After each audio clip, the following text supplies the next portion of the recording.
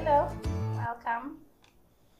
This is our revision session. As you can see, we have a KASNEB paper of communication skills, which was recently done, August 2022, as you can see on your screen. So let's have a look at it. We revise together the questions with the possible answers, and I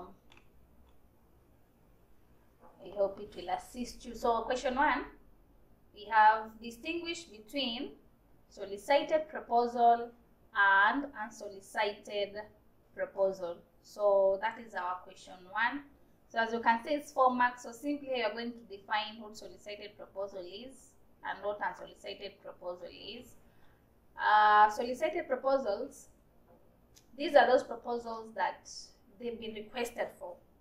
A person has basically requested for it, so you prepare it, take time, come up with information, come up with everything that this person is looking forward to get, and then basically complete it and submit it. That is a solicited proposal. So the opposite of solicited proposal becomes unsolicited proposal. This is that kind of a proposal that has not been requested for, but you yourself, you feel that this person might be interested in this kind of an idea. So if I come up with a proposal and submit it to him, he'll be in a position to be convinced or persuaded of the same. So that's the difference between the two. One is requested for and the other one is not requested for. So that is question 1A. And then question 1B is asking for roles of a sender in the communication process. And in our notes, we did the communication process. We had a very good diagram that was illustrating the communication process from the first step up to the last step. And the roles of a sender in that communication process are as follows. As you can see, we have 4 roles. The question is looking for 4 roles that a sender normally have in a communication process. So the sender is always the source of communication, and that is always a fact that will remain. A sender is a person who initiates the communication. So if he or she is a person who initiates the communication, that means he is a source. So he is the source of the communication. That is the first role he plays. He also initiates it. So the moment he initiates it, he also becomes there. So there's a connection between the two. He becomes a source. Why? Because he or she initiates it. So he's the source of information and he also initiates the communication process. In absence of the sender, then that means there's no communication. It's not unless the sender is there and he initiates the communication process, that's when everything flows. But when he's not there, no communication. So as much as he is the source of the information, he also initiates the communication process. The communication process will always start by a message from a sender. That is one thing that we need to know. He also encodes the message. What do we mean by encoding? Because in the process of communication, there's an encoding step. And encoding, we say this is where the sender puts the message in the right order or in the right context, chooses the right words, and basically forms the communication, ready for him or for her to choose a channel and send that communication to the receiver. So encoding is like putting the message in the right order, and it's normally a role of the sender. And then we have number 4, which is the last role. He evaluates the availability of the media of communication and settles for the best alternative. Yes, the sender, once he has the message, he has basically encoded it. It is in the right form. It is in the right format. The next thing is for him to see which media am I going to use to pass this message. Am I going to use letter? Is it email? Is it telephone text or telephone call? So he's the one to decide which is the best media available in order for him to send the message. So these are the main roles that a sender will play in a communication process. And then the last part of our question, which is C, it says circumstances which may necessitate a presenter to make use of visual aids. A visual aid is like a whiteboard, a blackboard, a projector. Those are visual aids. These are some of the instruments that the sender or the presenter uses in order to enhance the delivery of the communication. So what are some of the circumstances that a presenter would wish to use visual aids? Number one, when the sender would wish to enhance the level of understanding.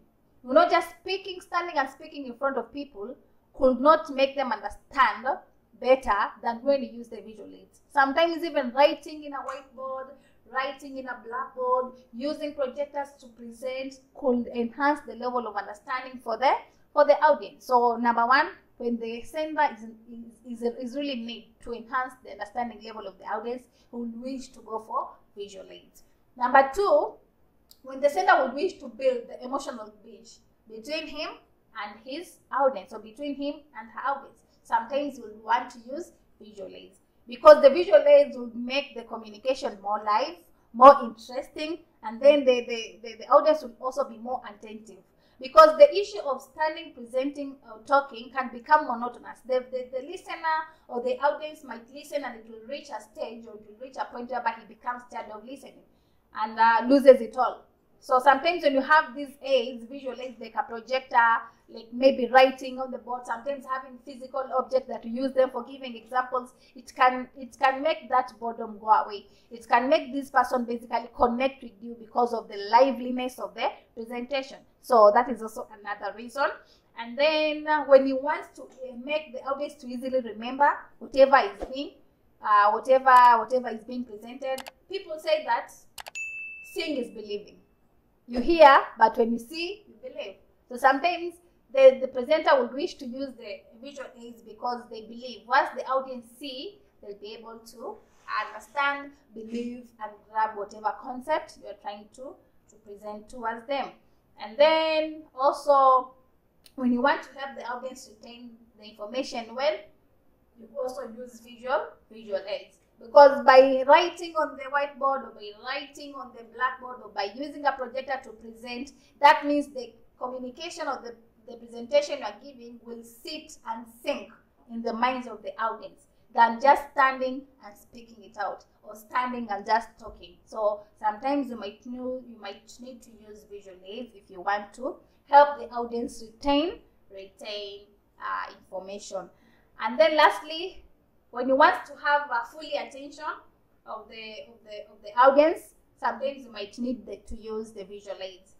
That is why I said speaking from the first minute of the presentation up to the last minute of the presentation can seem boring sometimes.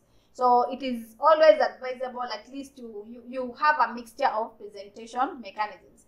Speak, the same time project, the same time write on the board, write on the whiteboard or the blackboard. That will also make that particular presentation more live, or more good, in a way that the other part of the audience can be in a position to become more attentive, so that you can get the fully attention of the audience. That is why I said sometimes speaking throughout becomes monotonous, especially on the side of the listener. Listening from A to Z, or listening from first hour to the last hour becomes monotonous. So you'll be necessitated, or sometimes you'll be forced or emphasized to make use of the visual aids, because at least you deal with that monotonous that we're talking about. So those are some of the circumstances which might necessitate a presenter make use of visual aids. So that is our first question. Thank you, and see you in our next question.